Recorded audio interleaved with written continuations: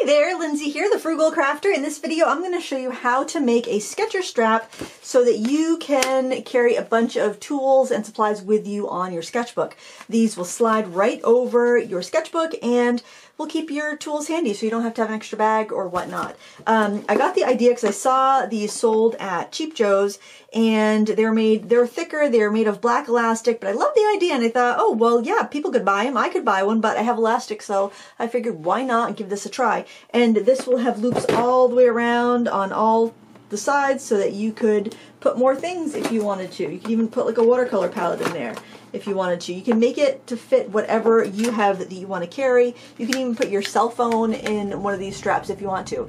So without further ado, let's get to it.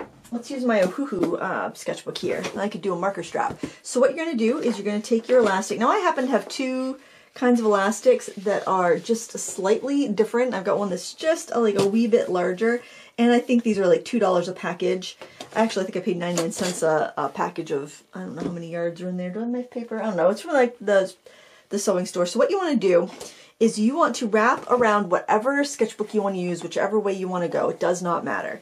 You're going to not stretch it, but you are going to wrap the bottom layer around, and you are going to snip it right where it meets. So see, I'm going to cut it right here.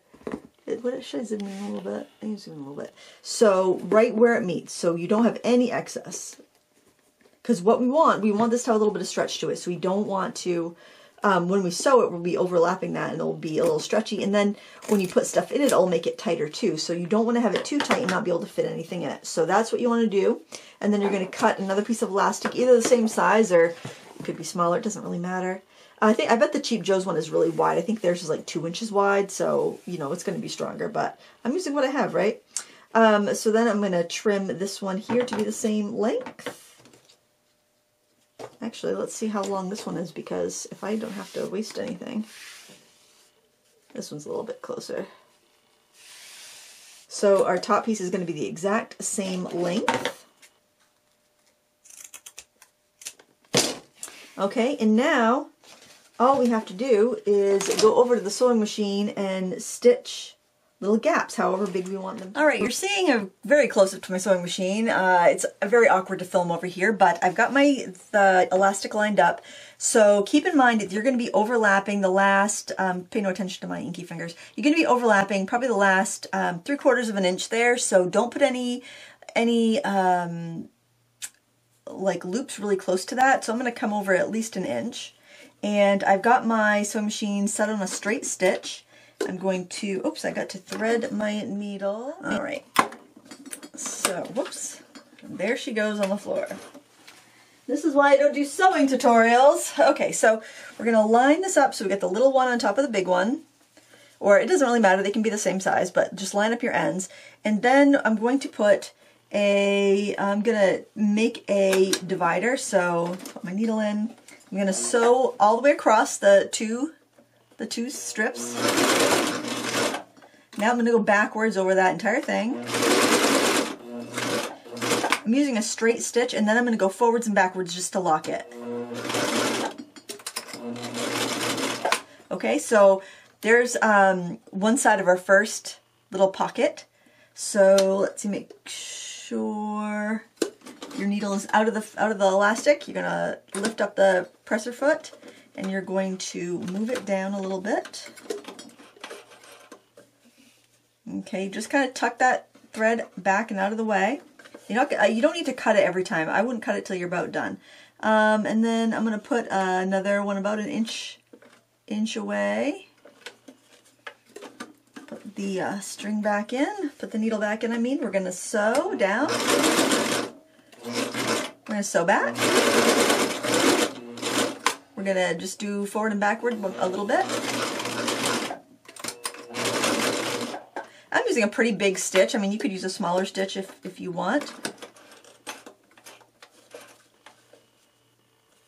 And go another smaller one. You're just going to carry on like this until you have all the stitches you want. Oh, make sure that your thread is underneath your presser foot. Going through the hole there. There we go. always put it into the fabric before you start sewing.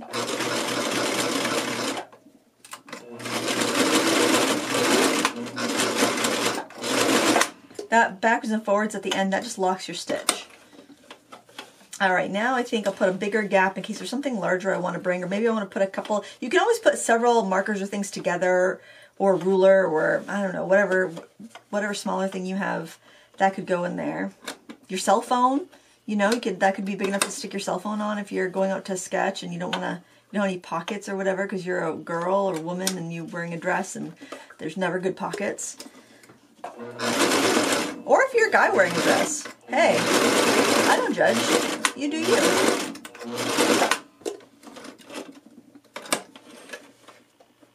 If you're in a non-pocketed outfit.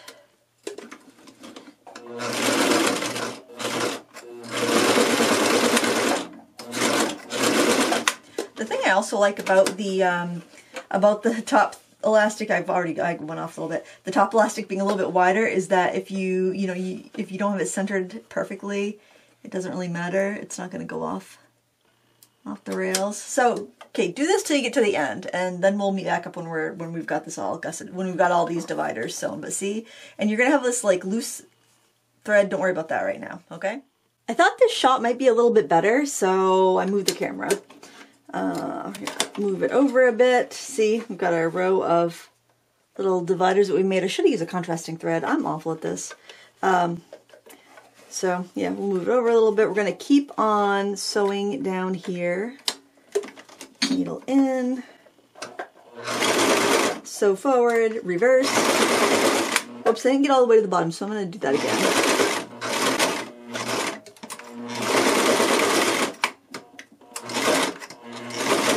I know I'm probably a little bit over the top with my locking stitches, but you know, I'll do a little bit of a wider one here because who knows?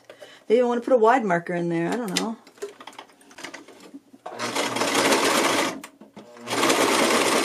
All right, we're making our last little pocket here.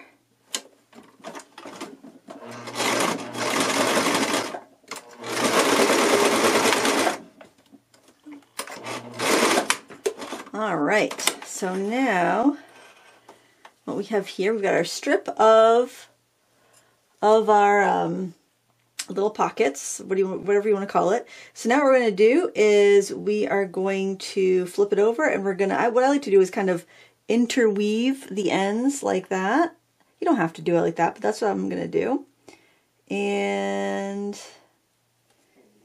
then I'm just going to stitch over the entire thing, but I'm going to switch my stitch. I'm going to switch to a zigzag stitch. I'm going to still keep it wide, but I'm switching all the way over to my widest zigzag stitch. So there's a little dial on my sewing machine. Actually, I can show you that. It's this little dial right there. So I was over on 1. I know I have such a janky machine.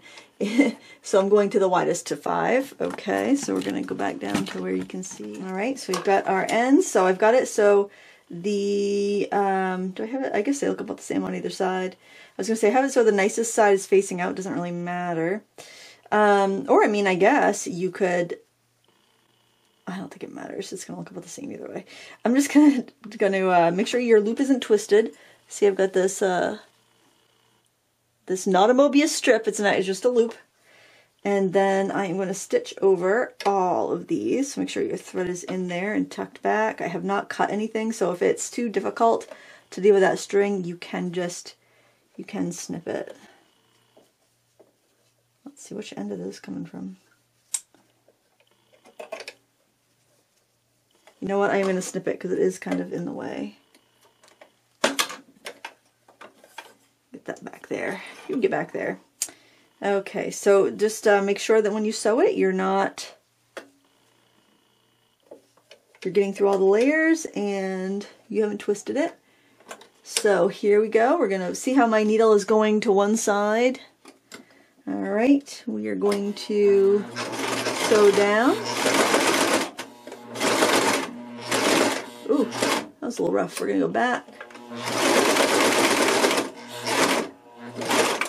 I'm going to do this a couple times because I think my machine did skip a stitch. Ooh, get in there. We're having a little, whoops. Yeah, never try to remove the fabric if you're Oh, we are stuck for some reason. Get out of there. I don't know what happened. Alright, let's try that again. I feel like I got a little jam. Hopefully, the first time I did it, we went perfectly, but yeah, basically you just need to sew through the entire, maybe I'll sew it from that side, maybe that'll work a little bit easier.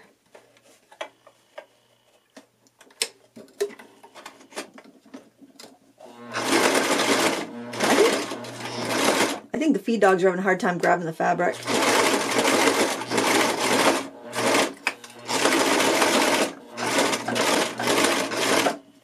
Alright, I think that's probably enough. Turn my needle back to the start position again, just so the next time I use this I won't have a zigzag stitch if I'm not paying attention. Alright, so now we're going to go back to the table because I could show you the trimming and all of that stuff over there a little bit more easily, but we've got a stretchy loop here right now.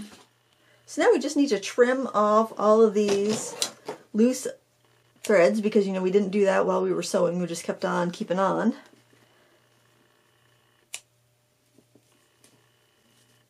This is tedious. I know, tedious to watch, but you can kind of see everywhere we're trimming threads because the threads are going to be attached to where we start and stop each of our pockets. All right, we've got just about all of our threads trimmed. Oh my gosh, trimming the threads.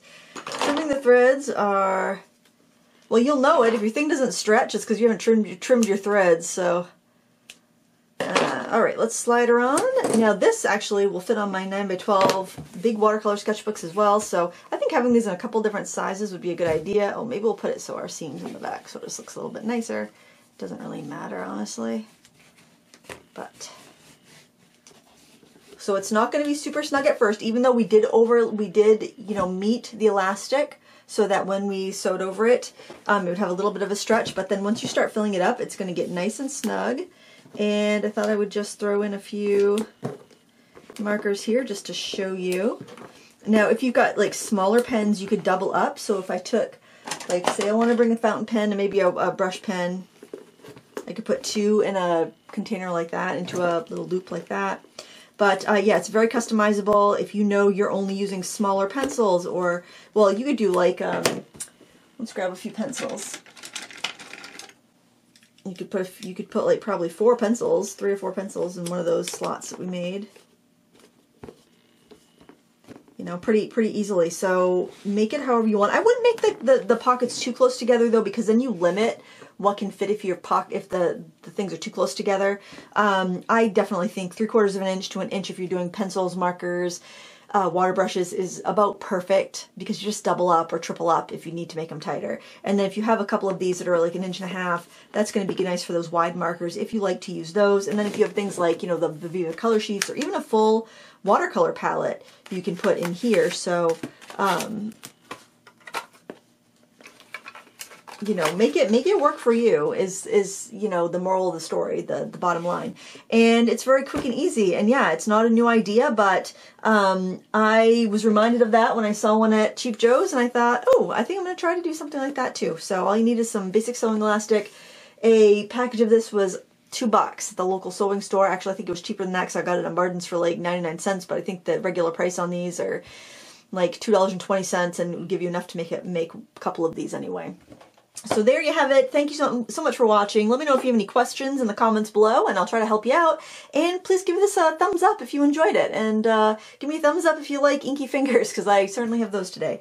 Thanks for watching. Until next time, happy crafting. Bye!